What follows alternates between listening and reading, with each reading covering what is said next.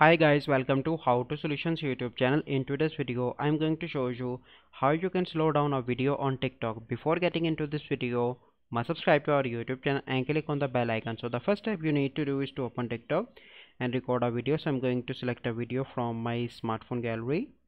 Okay, then you need to click on next. Once video is selected, you simply need to click on effects, and in the bottom you will find a slide and click on time, and here you can see different option: reverse, repeat, slow-mo. Click on slow-mo, and here you select the clip, you can see that, and then you need to click on save and paste that video onto TikTok. So this is a process by which you can do or slow a video on TikTok. I hope you find this video helpful. If you find this video helpful, must like this video, subscribe to our YouTube channel for future videos. We'll see you in the next video. Thank you, have a good day.